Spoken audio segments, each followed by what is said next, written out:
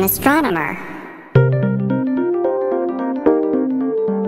What happens when galaxies collide?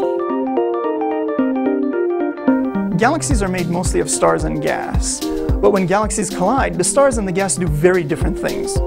In a typical spiral galaxy, for example, there might be about 100 billion stars. But if two spiral galaxies collide, it's very unlikely that any of those stars will collide. That's because there's so much space between stars that the chances of a collision are, well, astronomical.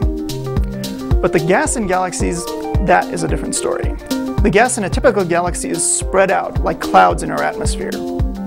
These vast clouds don't miss each other like stars do. Instead, they smash together with tremendous force. This force compresses the clouds and causes hydrogen atoms to clump together and form new stars.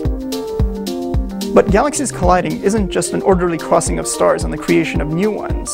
Gravity plays a very large role in a collision. Much like the gravity of the moon causing tides on the Earth, during a collision, galaxies are stretched out in a process called tidal disruption, creating these dramatic tidal tails. Interacting galaxies may pass through each other many times before they finally settle down into a new, larger galaxy. In fact, our own Milky Way galaxy is interacting with a nearby Andromeda galaxy, and in about 3 billion years, they're going to start to merge too. For Ask an Astronomer, I'm Varoujan Gorjian for NASA's Jet Propulsion Laboratory.